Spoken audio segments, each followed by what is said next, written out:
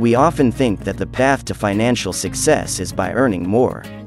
We think that a higher paycheck will cover our expenses, which will allow us to finally start saving. However, if you're looking to improve your financial situation, earning more money is at best only half the solution. You won't make progress until you reduce your costs, or they'll just keep climbing along with your income. Here are 9 of the best ways to trim those expenses efficiently. Number 1. Plan your trips to the grocery store. One of the biggest expenses for many families is food, and one of the easiest ways to save money on your grocery bill is by planning your trip ahead of time. If you go to the store with a concrete plan about what you want to buy, you're more likely to avoid buying junk food and random items that you don't need. It's also so important to not go grocery shopping when you're hungry, as you'll end up buying a lot more than you intended to. Additionally, if you go to the store only when you need to, instead of picking up groceries whenever the urge strikes you, you're more likely to stick to your list and avoid temptation.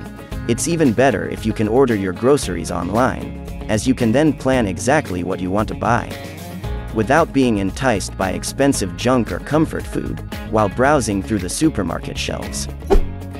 Number 2. Buy generic or store brands instead of name brands. Instead of buying name brand items, try getting the generic or store brand equivalent. You don't have to switch everything to a brand you've never heard of. You can try this with just a few items, to see if you notice a difference in quality. And according to some estimates, store brands are up to 40% cheaper than name brands, which can be a decent chunk of change. It's good to test generic brands of things you use regularly, and you may be surprised to find out that the difference could be negligible. In fact, in some cases, you may even prefer the cheaper alternative. Number 3. Eat at home, or bring food to the workplace. Still on the topic of food, eating out is another big expense that most people tend to incur every month. Even a modest restaurant meal will cost more than an equivalent home-cooked meal, so it's much cheaper and healthier to prepare your own meals at home. If you have children, eating more meals at home is even more important. Children usually love to go to restaurants, but the cost can add up quickly. Not to mention the fact that kids don't always make the healthiest menu choices. By eating more meals at home, you can ensure that your children are eating a healthy diet, while also controlling your expenses. Number 4. Sell your extra stuff. One of the easiest ways to reduce your expenses is by selling things that you have sitting around collecting dust. We all have junk lying around our houses that is worth something to someone else. Whether it's clothes you haven't worn, a set of dishes that was given to you, or that old TV that doesn't work. There is stuff all over our homes that we indirectly pay to keep, in the form of storage. There's also the additional cost of heating or cooling a messy, cluttered home. Between eBay, Craigslist, and other online marketplaces, there are plenty of ways to unload your stuff. You can even make money by selling things at home, like holding a garage sale. If you don't have time or the inclination to post your stuff online and then arrange shipping. Number 5. Reduce your utility bills.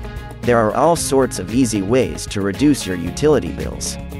In many cases, cutting expenses is as simple as changing your habits. For example, remember to turn off the heat or AC before you go out or go to work, and when you're not at home. This is often the largest daily utility expense in the winter and summer months. Utilize dark drapes or shades to keep warmth in and sunlight out during the daytime. You should also clean your air filters on a periodic basis. Clean, efficient filters improve effectiveness and can reduce your heating and cooling bills significantly. Closing windows and doors when the AC is on is another good habit.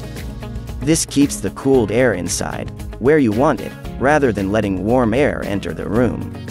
It also makes sense to use the timer function on your AC when you go to sleep, so that you don't need to have it on the whole night.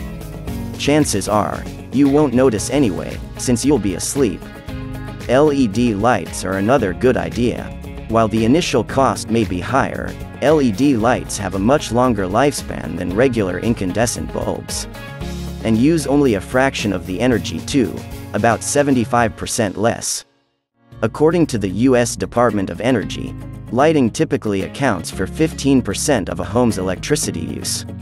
So these energy savings will definitely add up. Number 6. Refinance your loans where possible. Lenders are always looking to bring in new customers via refinancing. This includes both credit card debt and mortgage debt. In both cases, a good initial step is to contact a credit counseling agency first, to see if you qualify for any advice or assistance. For credit cards, the next step would be to look into lower interest rate cards and balance transfer offers. These are usually plentiful, as the market tends to be pretty competitive. In the case of mortgage debt, refinance if rates are significantly lower than when you originally took out the loan. However, beware of the fine print on these loan agreements, such as prepayment penalties and closing fees. Comparison websites such as NerdWallet or Bankrate.com can be a big help in sifting through the many refinancing offers out there, and will provide you with the key information you need to make a more informed decision. Number 7. Don't upgrade your gadgets unless you really need to. We're all tempted to buy when a newer, better device is released. Whether it's a smartphone, a tablet, or a laptop, having the latest technology in these products is fun and exciting, but it can cost a lot of money. Upgrading simply because it's available isn't wise financially, and will eventually hurt your savings or cause you to miss other financial goals. Instead, stick with your current device for as long as is practical. Many modern smartphones, for example, are advanced and durable enough to be able to last for 3 years or more. If your gadget suffers severe damage or you find that its capabilities have degraded over time, look to repair it first.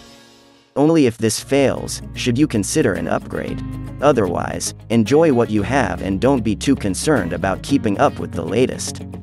Materialism and consumerism only benefits gadget manufacturers, at your expense. Number 8. Shop around for cheaper insurance. First things first. Insurance is an absolute must, to protect yourself, loved ones, or even your possessions. In 2018 in the US alone, it was estimated that there were 87 million people who were considered underinsured, and who would have to shell out their own cash to pay for a medical emergency. Having said that, insurance bills can add up, so it pays to shop around and compare policies. You may be able to secure the same coverage and benefits for less money. Insurance agents are paid on commission, so they're not necessarily incentivized to find you the cheapest or most suitable deal. Supplementing their advice and recommendations with a little research of your own can save you a lot of money. The financial comparison websites that we talked about earlier provide excellent comparisons of insurance companies and their policies, as well as deals on travel and car insurance. Number 9. Ditch your landline. In this day and age, it's completely possible to survive and thrive without a landline phone. There are some people who still use them, but a lot of residents in urban areas, as well as business owners, are getting by using only their mobile phone. If you're still clinging onto your home phone in spite of this, consider that a typical home phone service can cost $20 to $35 per month. But if you're like 99.9% of the population, you already have a mobile line, which can easily replace a landline. Not only that, but many mobile providers offer unlimited calling and unlimited data. So you won't run up outrageous voice fees like you would with a landline. If you do need to add a second line for business purposes or otherwise, you can always consider trading in for a dual SIM phone, which allows you to have 2 numbers on the same phone, eliminating the need for a second device altogether. Check out these videos next, on the best tips and tricks to help you save even more.